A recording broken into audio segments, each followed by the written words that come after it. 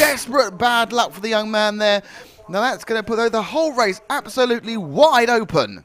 In a great passing manoeuvre to win the European title. Now he's got 4 corners to hold on to the European Championship. On the line now, as you can see, the first man, it's Mark Wallace, already pointing into the corner, and off they go. The same problems, these same treacherous conditions face these drivers, not knowing what happens when you turn the wheel. Will I turn in? Will I go wide? Or will I just spin off?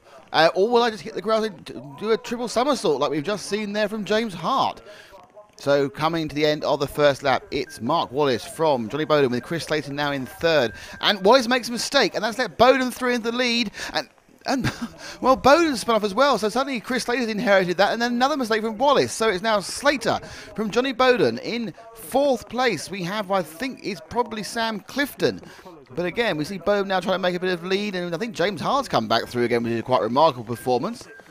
But in these conditions, we see Sam Clifton spinning down the straight to put the brakes on. Really, every lap, it's going to be a gaggle of cars fighting. There's going to be cars spinning off. We are used in top class touring, as we said before, to seeing cars following behind and waiting for the chance. But there's a chance at every corner. A, you might get it perfectly right. Some might get it wrong. And this is an A final, and we have 1, 2, 3, 4, 5, 6, 7 cars there fighting for second place. So take your pick. But out front, we have Mark Wallace, who's led from pole. I think in second place, actually just off the camera mode in second place. Second place may well be Zach Smith, who's come through beautifully from 6th place. All battles all the way down. That's Chris Slater going out with James Hart.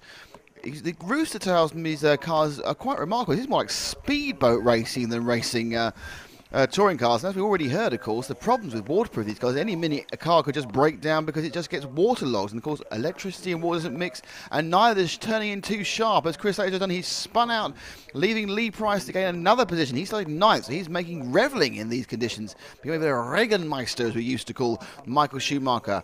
The all-white car currently through, I think, is Johnny Bowden, recovering from those early spins, so he's coming back up to the field. But still leading, we believe, or I believe actually is Mark. But they stopped. Stop there. There's the dead car there. That is an electrical failure for pole sitter and leader Mark Wallace. Desperate bad luck for the young man there. Now that's going to put the whole race absolutely wide open.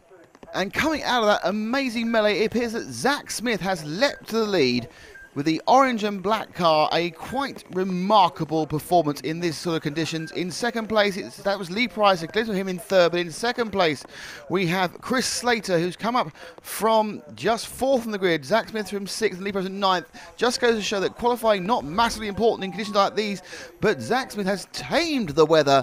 He's more importantly, he's waterproofed his car properly. He is going to take the national win in the stock class. A great result for the young man as he crosses the line. Let's go. What races do you want to see on ReLaps? Let us know in the comments. And remember to like and subscribe to see more classic RC races just like this.